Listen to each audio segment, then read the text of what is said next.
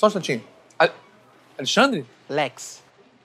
Não tem nenhum Alexandre aqui, irmão. Agora é o Lex, partner na Private Omega 3. Não, você é contador, né? No Catumbi. Para com isso. Era. Agora eu sou Real Estate Advisor e Beach Coach.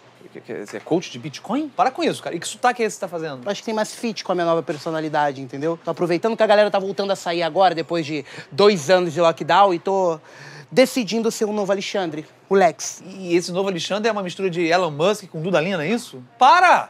O Alexandre que a gente conhece é aquele cara que chega na noite cansado, né? Conta sempre a mesma história. Tá lá no elevador, aí escutou um barulho, olhou pra direita. Adivinha quem era? É o sósia do Tite. E você conta aquilo várias vezes, todo mundo vai... Sua vida é isso. Esse é o Alexandre, cara. Vambora. Esquece isso, vamos tomar uma cerveja. Desculpa, irmão. É que você só bebe Skol, né, então? Ué, você também. O Lex bebe cerveja artesanal norueguesa que são feitas apenas 15 por mês, né? E esse rótulo maravilhoso aqui é feito por um grande artista alemão que pinta com os dedos dos pés.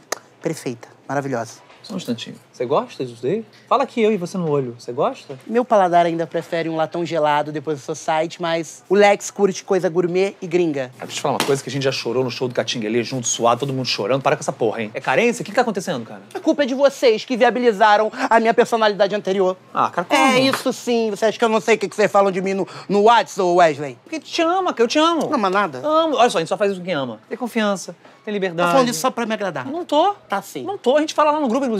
Você exala coisa boa, cara. Sério mesmo? Lógico. Aí. Eu até me quebrou, cara. Porra. Vamos, como é que tá a vida? Eu quero saber de você, porra. Tá bem, cara, tá bem. Aliás, caralho, nem te conto, meu irmão. Que houve? Tava no elevador, escutei um barulho na direita. Quando eu olhei, adivinha quem era?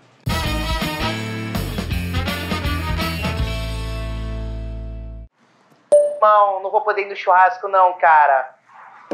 Eu tô aqui com 2 ingressos pra assistir o campeonato interestadual de beach tênis indoor. Vai ser muito bom. Tchau, tchau.